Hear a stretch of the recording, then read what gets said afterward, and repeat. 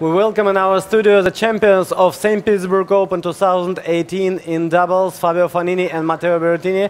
Guys, congratulations with this victory. How tough was the match against the defending champion of the tournament?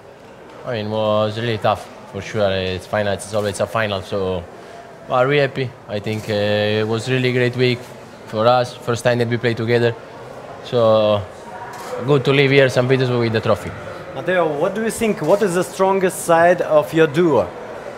That's a quite tough question. I think he moves really good on the net. He returns really good. I serve good, so that are our weapons. So that's the kind of tactic that we use in the court. If I'm right, you are playing the first time together. So who asked? How could you do it? How could you think about it playing in duo? It was you? Yeah, I asked him in I think in August.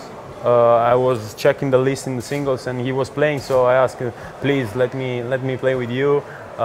It's an honor to play with him, and but I think he enjoyed this week with me.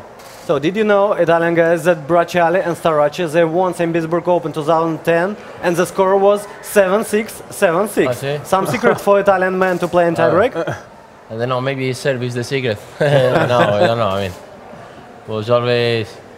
we always enjoy come here. The facility of the tournament are really good, so tournament is one of the best in the world. It's really tough. The intensity is really tough, so happy now. Waiting a long flight to go to China. It's time to go to China. It's the last really long trip of the season, and hopefully to do well there also. Matteo, Fabio really likes Russia. Every time he comes to St. Petersburg, to Moscow, and I think you will follow him. Are you going to visit the next tournament? Yeah, I'm gonna play in Moscow. So yeah, for me it was the first time here in Russia.